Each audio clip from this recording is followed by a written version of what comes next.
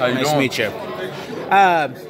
Coach Miller's first season in Bloomington last year. Just talk a little bit about how it went and where you guys see yourselves, with Romeo coming in this year. I think it was a season of progress. I think as the season went on, we definitely got better, and we definitely bought in more and more to the system. And I think at the end, you saw a team that was really put together defensively. I think going forward, it'll be key for us, especially us returning guys, to mentor the younger guys, make sure they know exactly what's expected of them. Because we now know, with Coach Miller's first year, we didn't really know what to expect. It was a whole new system, whole new staff, all that. But that's still no excuse. But I think this year we'll definitely have more behind us. You've experienced the coaching change, obviously, being there, from the transition. Just what was that like, and how easy was the transition? What kind of a culture does Coach Miller bring in that you previously didn't have, or maybe tweak a little bit? I wouldn't say it was easy. Anytime losing somebody you're close to is not easy. But at the same time, it happens. It's the world. We had to adjust. We had to learn the whole new system, and it was just like homework. Trying to learn all the things he wanted from us on the defensive schemes. But I think he's just changed it more to be more defensive minded. He recruits guys that he wants to play defense. If you don't want to play defense, then you won't play. It's as simple as that.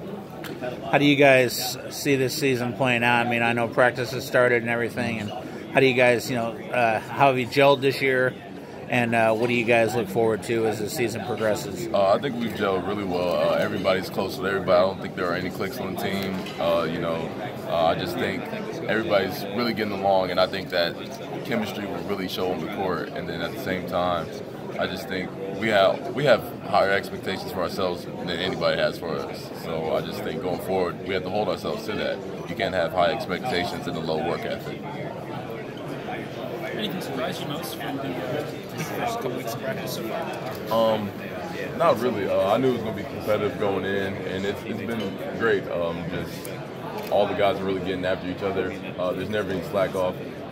Where last year there was times where you knew what team was going to win that day of practice, but this year it's real competitive. It's pretty much back and forth every time between red and white. What does it look like? As competitive as it is, give me a sense of what that actually looks like. I think yesterday actually the team was me, Romeo, Evan, Devontae, and Q versus Zach, Al, Cliff, Justin, and Demezy. And it was just up and down, and on 5-on-5, it was just everybody going back and forth. It was almost weird because nobody was really scoring, because everybody was just guarding as well as they could, because the other team didn't want to run. And then at the same time, we were just running our stuff, and it was just competitive all around.